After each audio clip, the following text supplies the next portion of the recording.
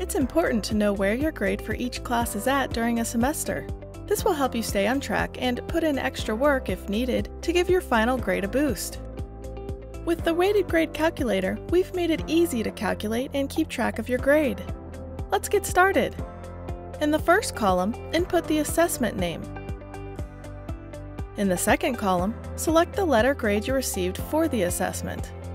After selecting your letter grade, you'll see a % auto-populate to match the selected letter grade. You can update the % to match the exact grade you received.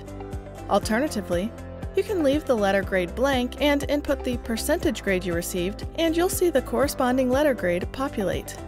Now, in the fourth column, input the assessment weight. What was the % weight of this assessment on your overall grade?